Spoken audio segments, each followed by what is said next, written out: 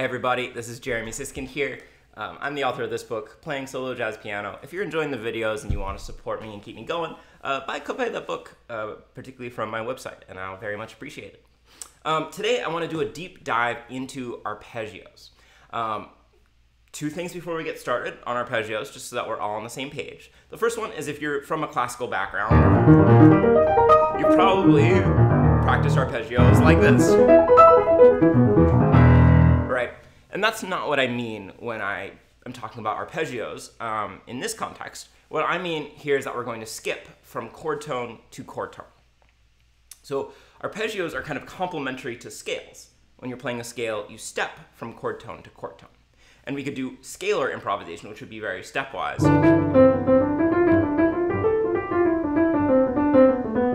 Right? Or if we're thinking about arpeggio improvisation, then we're going to be leaping from chord tone to chord tone. Now I know in jazz, kind of almost anything could be a chord tone because, right, we have our upper extensions, root, 3rd, 5th, 7th, 9th, 11th, not on major or dominant chords, and 13th. So almost any note of the scale could be part of the arpeggio, but what really is going to define them is that we're skipping. Typically, we're going to be skipping in thirds or maybe sometimes fourths between notes of the arpeggio. That's going to be our most typical kind of leap. Why arpeggios? The answer is that they help make the chord and the harmony clear. With scales, it's unclear which notes you're emphasizing that are part of the chord because you're kind of stepping between notes. You might kind of land on one for a little bit. With arpeggios, the fact that you're skipping from chord tone to chord tone is going to make that chord feel really clear, and it's going to give it a more dynamic shape because they cover more ground more quickly than scales. So before I launch into, I have kind of 3 big categories of how you can practice these arpeggios. I wanted to just show you what I think is one of the great all-time jazz solos that uses a ton of arpeggios, so you know that I'm not making anything up. So this is Louis Armstrong's solo on Potato Head Blues. And the chords are kind of my best guesses. This solo is in stop time, meaning that there's just kind of one chord for every 2 measures. So sometimes it sounds like he's implying a chord, and I ended up writing those chords in parentheses. But let's just listen for it, and what you're listening for here is his use of arpeggio. So here we go, 1, 2, 3, 4, 1.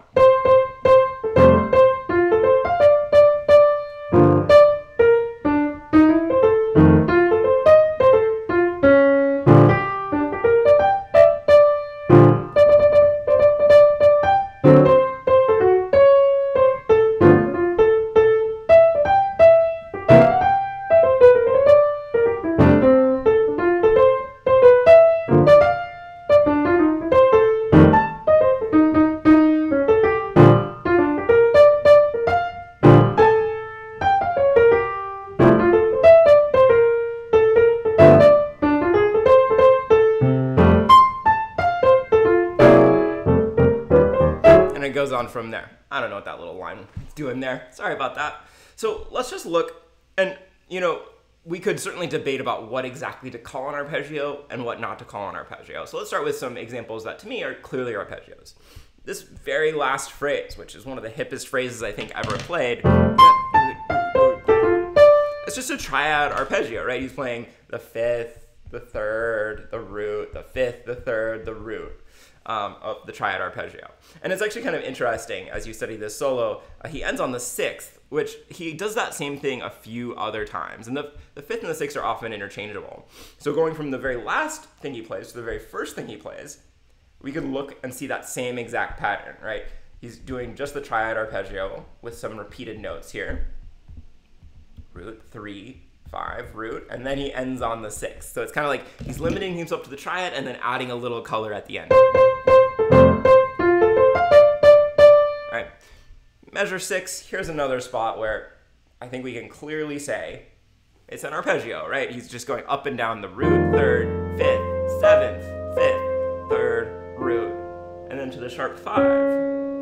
And we could actually see that this is kind of analogous to adding the 6 at the end, right? He's adding the most colorful note after he's kind of played the most basic arpeggio.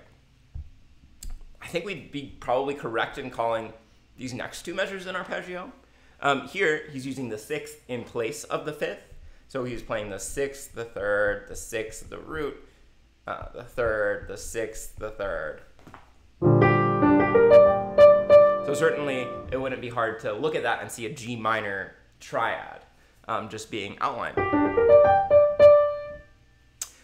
This next spot below it is pretty interesting, because here he's playing a dominant 7th chord, and he's actually using the dominant 7th. And then he plays a half step away and comes back. And we're going to be talking a little bit about kind of ornamenting arpeggios with notes a half step away. Here's another interesting one at 18. I mean, we could call almost everything here an arpeggio. So he's going from the 6th to the 5th to the 3rd, the 6th, the root, the 3rd, the 5th. Right, below it, again, he doesn't have the root in this arpeggio, but he's doing kind of a similar thing, that he adds the sharp 5 right at the end there, right? So here's the 3rd, the 7th, the 5th, the 3rd, the 7th, the 7th, the 7th, the 7th, and then that sharp 5th. Again, adding the color at the end. And I love this moment here where he goes down one arpeggio and then up another. Okay. So I just love that solo. I think it's such a great example. But, you know, if we look at Donna Lee, greatest example of bebop, or, you know, one of the quintessential examples of bebop, we'll also find all these moments of really clear arpeggios. So it's not just Louis Armstrong doing this.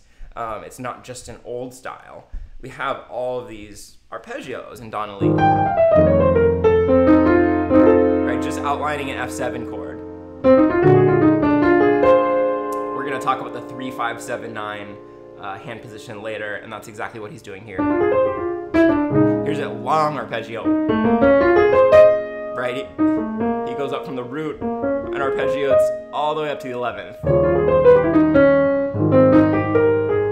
3, 5, 7, 9 again. 3, 5, 7, 9 again. Okay, so hopefully I've made my point there. I will not belabor it further. So let's look at some ways that you can practice arpeggios.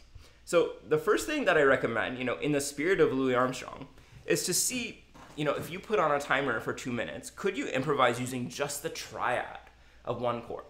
Using rhythm, leaping, repetition, maybe some changes of direction, creating kind of an interesting shape. So if I'm staying just on C major 7,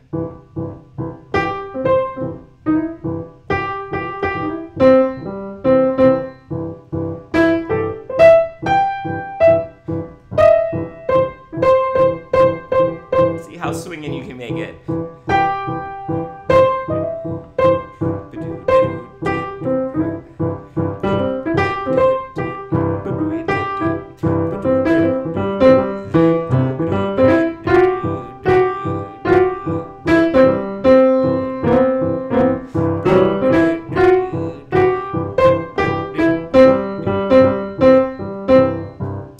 Some people might find that boring, and it is definitely limiting, don't get me wrong, it's only 3 notes. But man, that's a great place to start, to force you to focus on those elements of rhythm and to get you, you know, maybe out of your scalar thinking.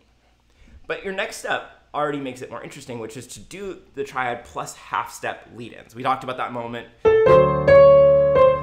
where Louis Armstrong took this C natural and stretched it up to that D flat.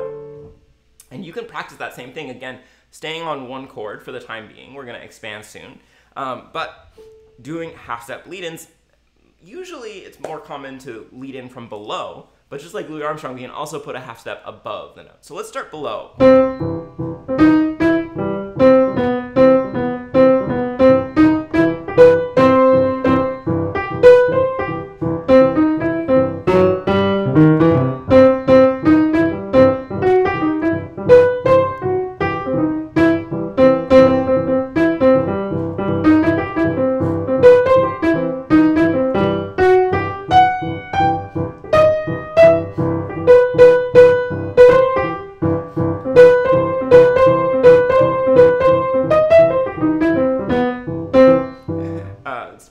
It's fun to try to lean into those notes and squeeze them out like a lemon. And then you can try those half steps above, which in some cases are going to be more colorful.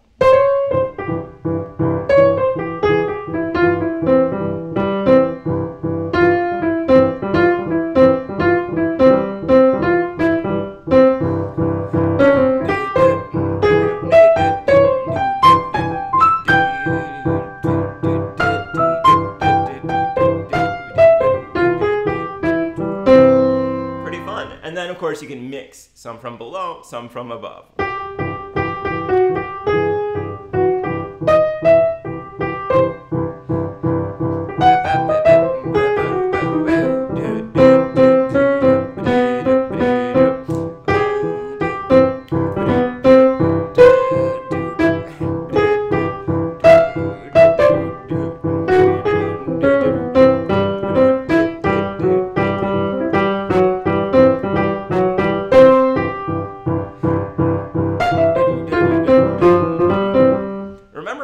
That you always have to resolve into the note of the arpeggio. You can't just be going and only playing the notes above, right?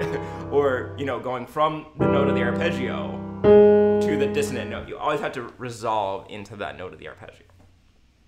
So that's a very different way to create than thinking about a scale.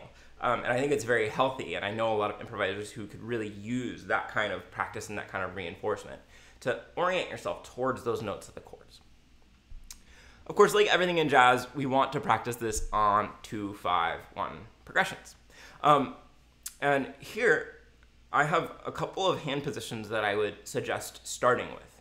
And I'm going to blow up that iPad for you. Oh, you can see behind the scenes here. It's so embarrassing. Okay, so here's one really important hand position. I told you we talk about the 3-5-7-9 arpeggio.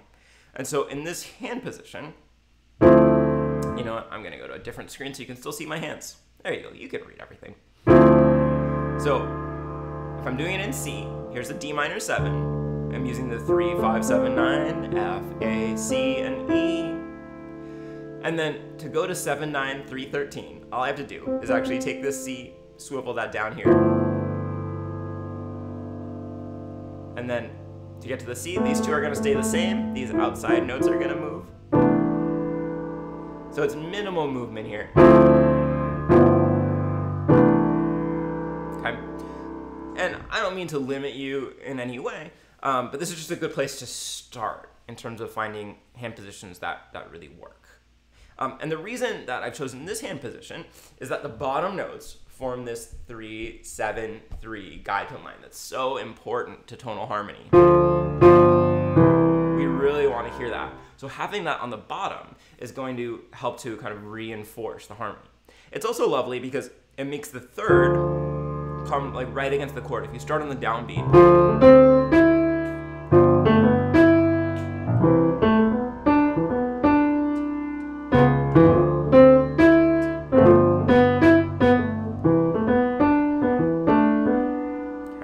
and I'm going to show you how to kind of expand off of these hand positions in just a second. But first I want to show you the other hand position. Wish me luck with technology. Come on, baby. All right, good enough. So here, of course, we're starting with the 2 chord, then the 5, then the 1. So on the 2 chord, I would have the 7th, the 9th, the 3rd, and the 5th. And then again, here the only thing that's going to move is the 7th is going to move down to the 3rd. And then it's actually the opposite. Here the outsides are going to stay the same. These guys are going to slide down. So again, this has 7th and 3rd on the bottom, which makes it a really great place to start. There's your first hand position, there's your second hand position. So these hand positions, I'm not gonna lie, they are limiting. And I'm gonna see if I can go back to my other view here. Well, so when you're dealing with them, this is going smoothly, right? One of the things that I would do is I would add crossovers. So if you're here in this first hand position, one thing you can do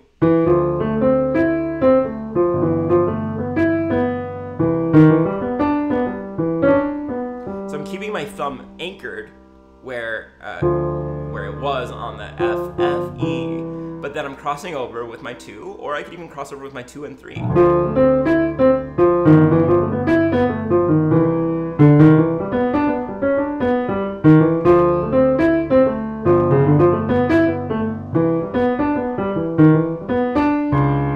And that's going to give you access to more notes without necessarily, quote unquote, changing hand positions. Obviously, you are kind of changing hand positions, but that thumb is acting as the stable point.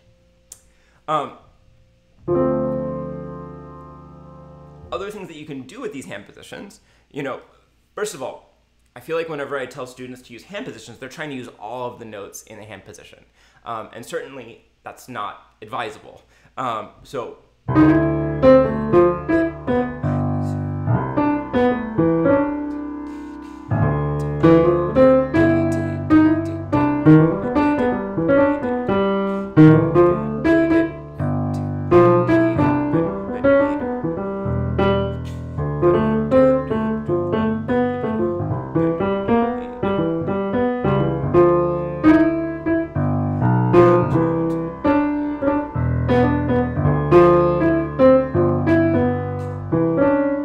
see how I'm only using 2 or 3 notes for each hand position.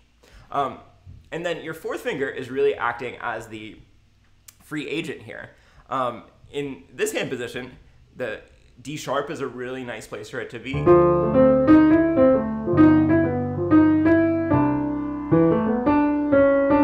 And then it can move down to the C sharp on the C major. In this hand position, the G sharp is a really nice place for it to be.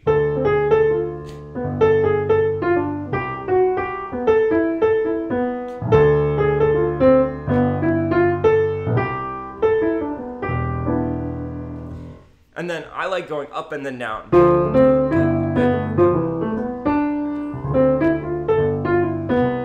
Or the opposite.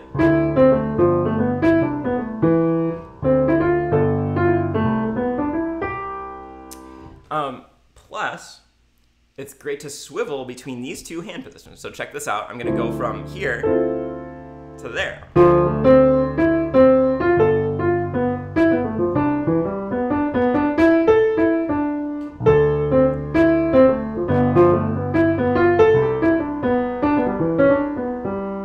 It's really starting to get some variety in there. So I'm not saying you want to stay stationary all the time, but these are 2 really good hand positions to get yourself oriented, to really define the chord via arpeggios. And of course, as with just about anything, we want to add altered tones to our dominant chords. So not just, but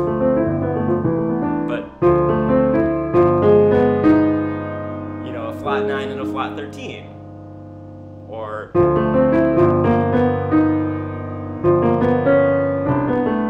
a flat 9 and a sharp 5.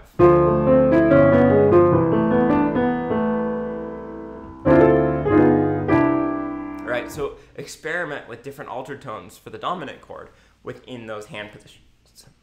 Okay, and the last thing for now is my challenge to you, which is to try to improvise a whole solo using maybe first only arpeggios, and then second, only arpeggios plus half-step lead-ins. Again, this is the antidote to scale-wise thinking. Here, we're thinking more about leaps. So let's take the simple tune Tune-Up.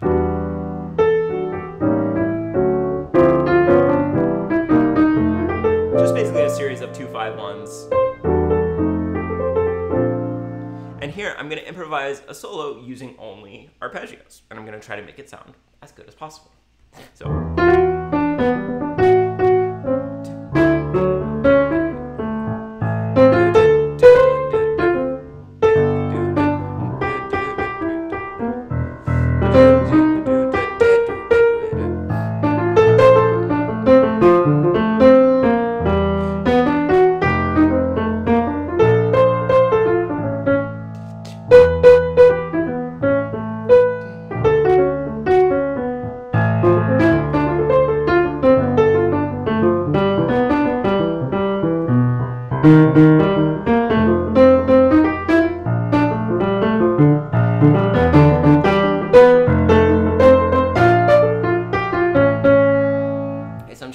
Dynamic and swinging and colorful as best I can using only arpeggios. And now I'm going to try using only arpeggios plus the half-step lead-in, so kind of bringing it back to the first thing that I showed you. So.